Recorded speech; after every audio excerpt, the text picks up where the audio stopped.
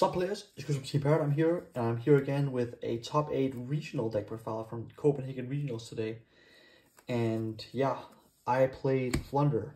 Nothing really standard. You know that I've been playing this deck for quite a while now. But I actually wanted to shout out Mario, the guy that got second place at YCS Dortmund, because I basically kind of took, or net deck, basically his and the top 16 guy from YCS Sydney. Then with my own, spice on the side, because you never know what to expect in a Danish meta. But yeah, I'll get to that eventually. For now, let's just get straight into the main deck. So I play 3, very standard, and standard. I think these are, you don't need to explain this. This was really good. Not 2 rice. I think 1 is plenty. I never needed a second rice today. Broken card. And then I played something that I've tried previously, but I hated at Dortmund. I played 2 statue this time. Today it was so strong because no one was expecting it at all. And you could just you use this after when you go into the main phase, and then you can just use it a lot more freely. You don't have to, for example, recycle it with rice or everything like that. You can just, use it, and then you can just search it in main phase 2, and then if they don't have an imperm or dropped it to negate it, then you win. And then for that type of monster, so for spells, 3 map, very standard.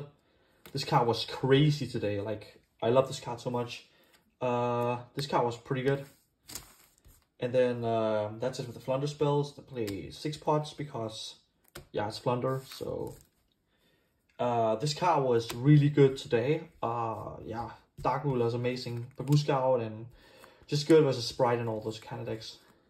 And then I also love 3 Book of Moon. This is so good. Like, especially if you have statue, and then it's just a better econ in almost every way. Like, I don't think there's a reason to play econ when you can play this instead. Like, it's so good.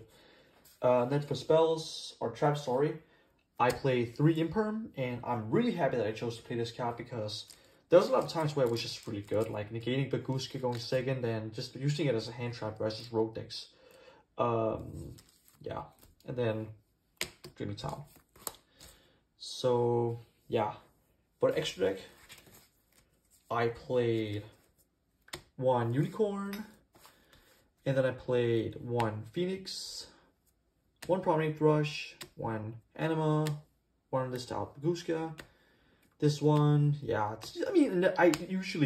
I didn't even go into the extra deck once today. The only time I really went into it was Phoenix to pop Zombie World, and that was like usually what that was. What it really was, like the game plan for me. And then for side was a little bit different. Mario and the top 16 Sydney guy, they both played Joel Lockbird. I chose not to because I expected there to be a lot of more rogue at the Danish tournament, because there usually is. Even though I faced 4 tiers in Swiss, I only lost 1, but But let's get straight into the side deck. So I play 1 DD Crow, just a good card. Like, when you can search it against tier, or like any deck where this card basically is good.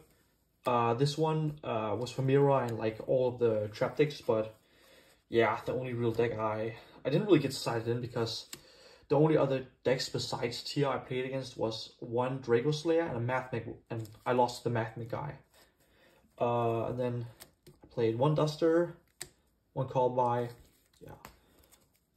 didn't really use this that much, so I guess this card sucks, don't play it. Or maybe, this card was so bad today, like, I don't know, like, I'm really happy I did not choose to main this. I'm so happy, because every time I had it, it was just a dead card in my hand against every tier player. Like, so awful, in my opinion. So I probably wouldn't play this moving forward, but again, it's just also just really good versus Rogue, and Gilbin Dagul evenly versus Sprite. It's insane.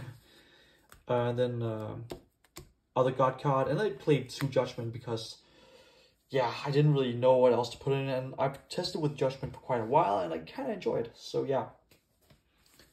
Alright, but that's it for Deck Profile in T Paradigm, signing out.